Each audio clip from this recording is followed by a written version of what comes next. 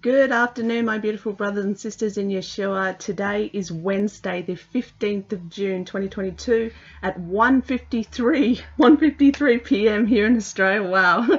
Okay, basically, I've just been doing a study this morning. I'm sort of on the fence. I keep swapping my studies from thinking there's one rapture and that we all go up together, and then it sort of changes to go to there's a rapture for the bride and then there's another rapture for the guests.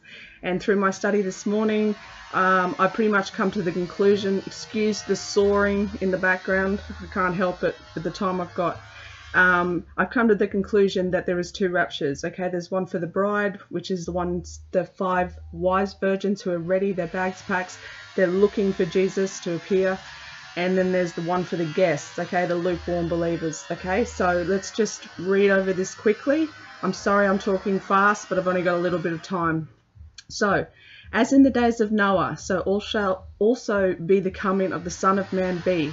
Okay, so we know that as in the days of Noah, the coming of the Son of Man is going to be exactly like the days of Noah. For before the flood, they were eating and drinking and married. So before the flood, before the tribulation, okay? They were eating, drinking and marrying, carrying on as normal, and knew not until the flood came and took them all away. So Noah gets into his boat, the door shuts. For 7 days, they're still partying, drinking, marrying, whatever. And they didn't even know. And then 7 days later, drip, drip, drip, here comes the flood and took them all away, okay? This is exactly, it represents us. We go up a certain time before, the bride who are ready, who are looking, like Hebrews 9:28 says, those who are looking for Jesus, he will appear a second time unto them, okay? So like I said, for 7 days they were partying, continuing on. And and also, as in the days of Lot, the same day Lot came out of Sodom and Gomorrah, it rained fire and brimstone. But remember, Lot was hesitant at first, and the angels literally had to grab their hands and yank them and run out. Okay, brothers and sisters, but Lot had to come out of her before it could be before destruction, right? Then we've got, at midnight a cry was heard, behold, the bridegroom cometh, go out to meet him. And while the foolish went off to buy, the bridegroom came, and they that were ready went in with him, and the marriage door was shut. Okay, this is the same thing. The 5 wise and the 5 foolish, they both loved the Lord, but the foolish ones were lukewarm. They weren't ready, okay? And they are about to go into some purification, some refining. Basically, Father God has to get them ready for eternity, okay? They weren't ready. They didn't have their bags packed. They weren't looking for Jesus. They didn't believe in the blessed hope.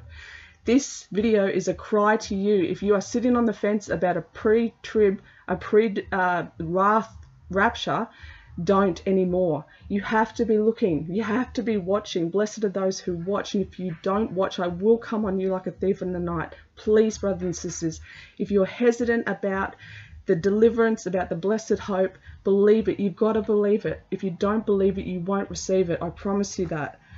Okay, then Jesus says in Revelation 3:20, behold, I stand at the door and knock. And then in chapter 4 he says, behold, a door was opened in heaven, a voice like a trumpet, which is like the trump of God, right? He speaks in diverse manners, just like he is in diverse manners. He says, come up hither. Immediately I was in the spirit. Okay, Luke 20:19-27. It was the first day of the week at evening. All the disciples and Jesus were there except for Thomas, and the door was shut. Why wasn't Thomas there? Because he was a doubter, brothers and sisters. And then it goes on to say 8 days later, the disciples and Thomas was there, and Jesus in the midst, and the doors were shut. There's two openings of the door, 2 closings of the door. Okay, so it proves that Thomas was the doubter. He was the one that had to see the holes in Jesus's hands, okay? So it is so important. Please go and read that. Please go and read that in Luke 20, when it talks about when Thomas came in and Jesus tells him, Thomas, you believe because you can see, but how much more blessed are those who haven't seen and still believe. That's what this is all about, brothers and sisters, is belief and faith. Through your faith and your works, it'll save you, brothers and sisters, mainly on the account of your faith. That's what saved Abraham and Isaac and Moses and everybody, brothers and sisters, throughout the whole gospel, Old Testament and New.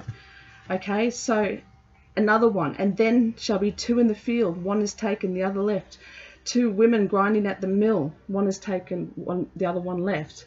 This, when you're grinding at the mill or working in the field, it's still normal days, brothers and sisters. This is referencing the rapture of the bride, the snatching away of the bride who is ready to go.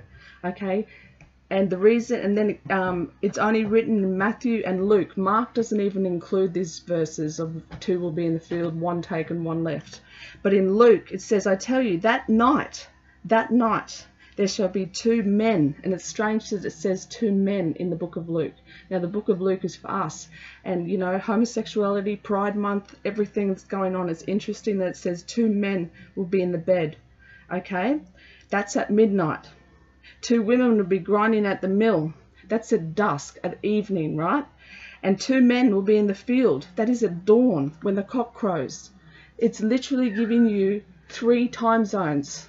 It's going to happen like that wherever we are, whether we're sleeping, working, or it's in the afternoon. Okay? These are obviously normal days. The rapture of the bride, the wise virgins, Jesus will appear a second time unto those that look for him. Okay? So once the rapture of the bride has happened, once the rapture of the bride has happened, there shall be a peace and safety declared, brothers and sisters. This is where it's going to come from. Think of it. When are we ever going to get peace and safety really while we're still here? We're not. It's never going to be declared, brothers and sisters. It is when us, the hardcore Christians, the hardcore believing, rapture believing Christians, when we are gone. Okay? Think about this, how happy the world will be once more when the hardcore Christians have left. There's no more lectures about Jesus, no one condemning their sins, etc. Even the lukewarm, left behind Christians will be happy that we're gone. Use the way the people acted when the 2 witnesses lie dead in the street for 3 days as an example. The whole world rejoiced and made merry and sent gifts to one another. This is exactly what it'll be like in the days of Noah, but instead of eating, drinking and getting married, they will be rejoicing and celebrating the peace on earth, okay? The peace from us, trying to save their souls and tell them about this beautiful gift. We're gone, no more nagging. They're going to be happy. This will be the peace and safety before sudden destruction, okay? And Father God, put on my heart, okay, there's going to be a period of peace as there is, so that there's enough time for loved ones to be saved and to watch our videos and stuff like that. Because a lot of our loved ones don't watch our videos, right? They don't look at our notes. They have no idea really. So I believe the fact that there's going to be 2 in the bed, 1 taken, 1 left, there's going to be no EMP or no disruption to power. It's going to be secret. And the reason is that the internet and power must still be here for a short time so that our loved ones can download, save, and look into what we've been trying to warn them about, okay? So Father God has put this on my heart that you need to go and get all your videos, your notes, everything organized in an easy manner for them to understand and comprehend what's going on here, okay? Because when we're gone, they're going to be frantic and they're going to know exactly what it is because we've been harping on about it for ages, and they're going to come straight to our notes, straight to our videos. So Father God has impressed me in my heart. Oh, sorry, I'm shaking and talking so fast. I'm just, the time is so short. You must do this right now. You must organize your videos in an easy thing, organize your notes, write a little left behind thing very easily. Share this message with them.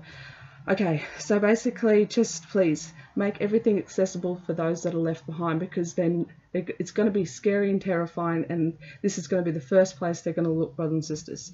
Okay, so when they say peace and safety, then sudden destruction happens, okay? When they think the peace on the world, yes, the dust is settled, yes, there's going to be people here and there that go, oh no, and they carry on and whatever. But even the lukewarm Christians, brothers and sisters, like I said, they're going to be happy that we're not there making them feel bad. You know what I'm saying? And it's because it's so quick and so, instant the news and the politicians and the media, they're gonna make up. They've got something already. It's gonna be the alien thing. It's gonna be something, but don't believe it. The people that are gone are taken to heaven, brothers and sisters. If you're watching this after the rapture has happened, we have gone to heaven and we are safely there. Now, this is the good news. Okay, so when they say peace and safety, then sudden destruction happens. It'll, like a snare, it'll come upon the whole world, brothers and sisters, okay? Like a snare. So this cannot be the same thing. You cannot have people eating and drinking, getting married, whatever, and then, you know, they're safe in the ark with the doors shut and they carry on for another 7 days. It's not the same thing, brothers and sisters. There is a rapture for the bride and a rapture for the guests. Now listen to this. Okay, it shall come like a snare. Okay, this is when the pale green horse happens.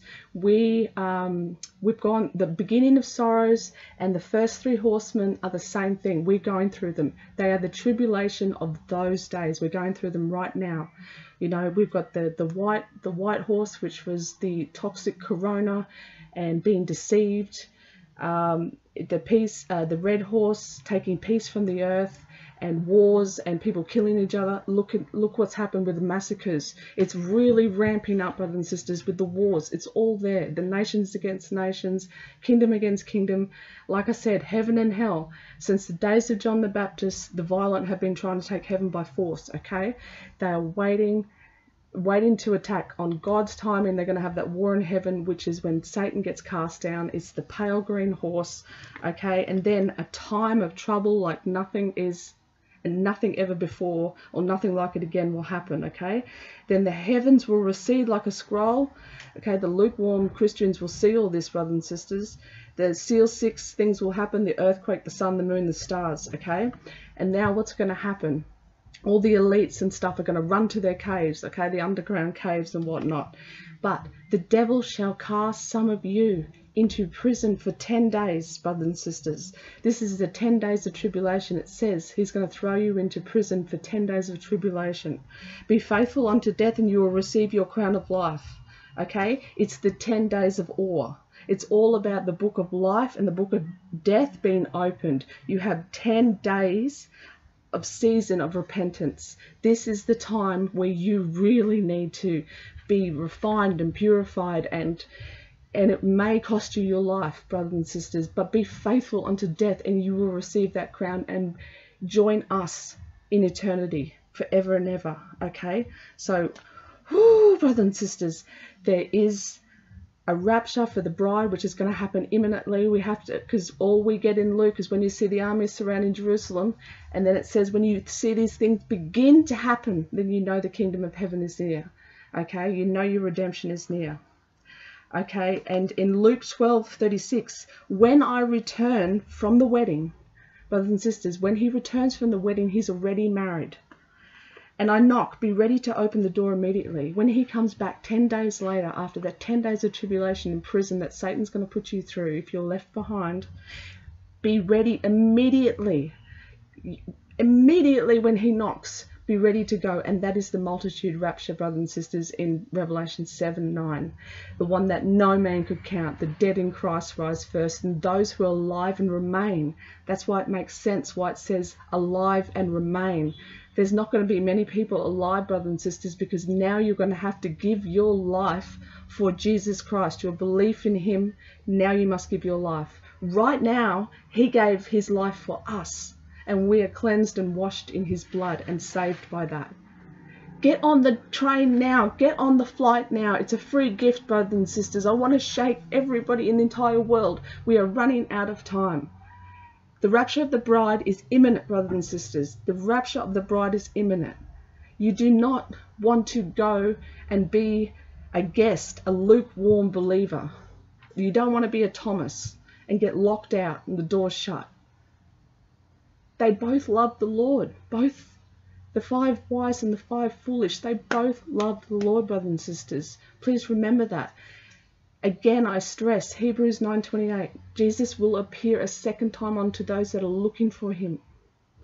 And he says in Revelation 3, that therefore, because you did not watch, I will come on you like a thief in the night.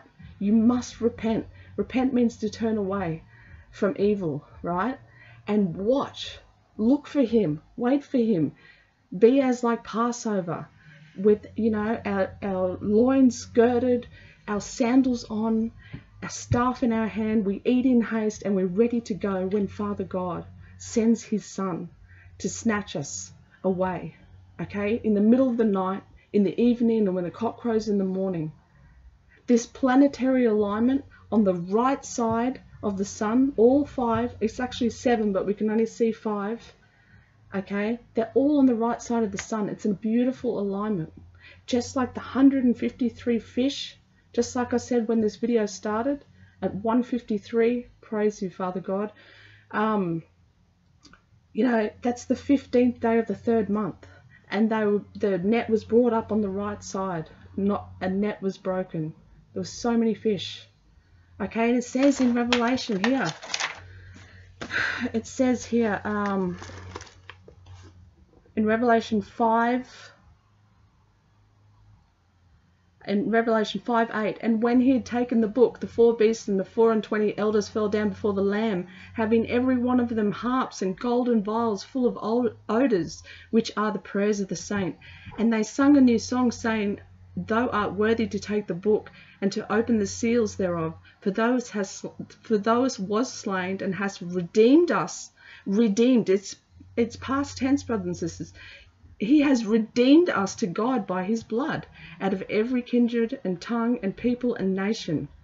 Okay, and then when you hear about the left behind, they have to go through 10 days of great tribulation. When you get the multitude rapture, which is where you will be, if you're left behind, you're going to go in the multitude rapture in Revelation 7:9.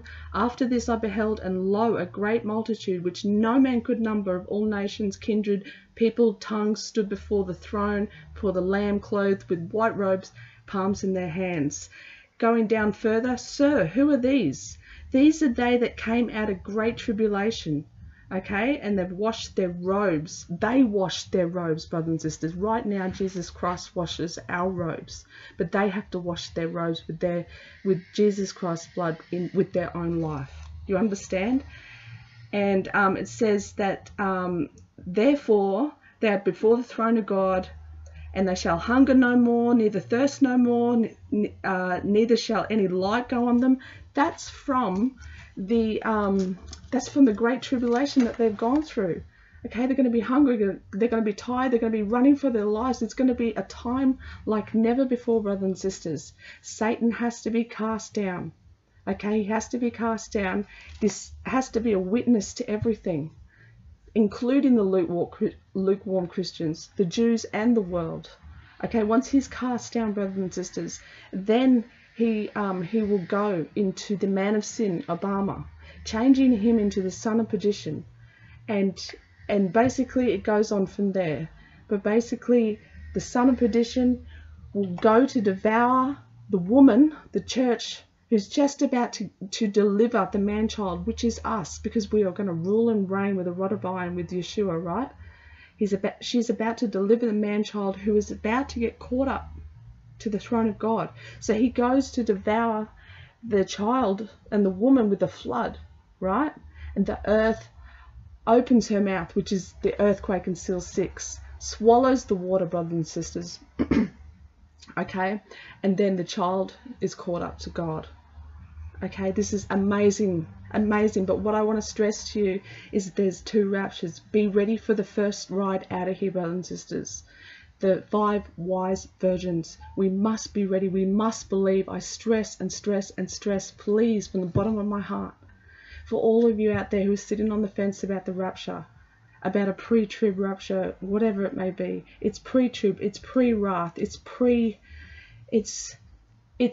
trust. That's what it is. It's trust and belief in God's word and his promises. He told us about the blessed hope. He told us to encourage each other with these things. You cannot encourage each other with a time like never ever before, so horrible and so disgusting and so evil that even men's hearts will faint with fear because of what's coming on this earth.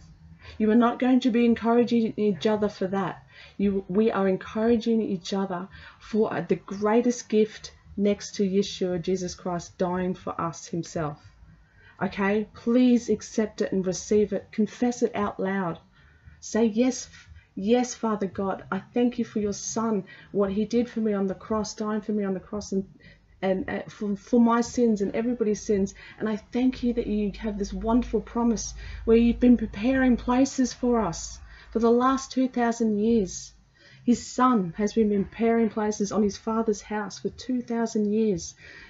Heaven and earth will pass away, brothers and sisters. So this is a temporary dwelling, a temporary ark, where we are to go to be kept safe. First the bride, then the guest. When he returns from the wedding, be sure that you open up immediately when he knocks. So I want to leave you with that. Just know, go over it again, but it's very plain, it's very simple to see that that's why you are to be ready. That is exactly why you are to be ready. But just to give you some insight, that if you're still here after the rapture has happened, there'll be 10 days.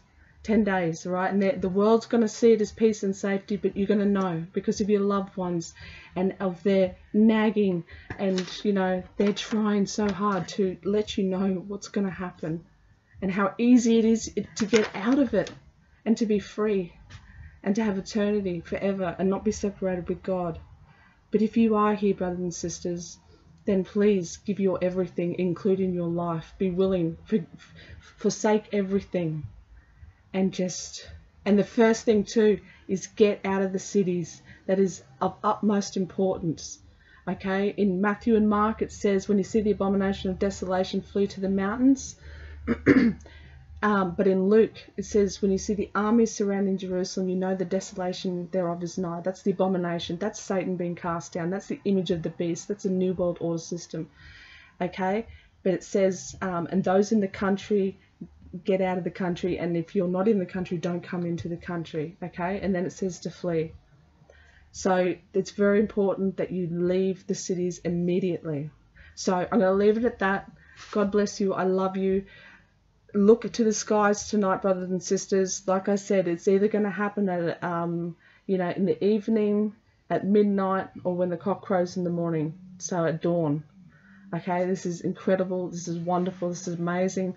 If you have a look at my last little video that I put up on YouTube, I was talking about the sign of Jonah is actually a constellation in the sky. It's called Cetus, so C-E-T-U-S, and it is the largest constellation in the sky. It's going to be right in the middle of that 5-planet alignment. Like, I am not kidding you, the sign of Jonah. Okay, I don't know what's going to happen. Father God's going to hold this a mystery to the very last second, but we're getting there, brothers and sisters. We're working together. We're getting there. We're just got to keep our minds and our hearts and our souls on the skies and on our Father God and on our loving Savior, Yeshua, Jesus Christ. So, as I say in every single video, if I don't see you in the next video, I will see you in the skies. Love you. God bless.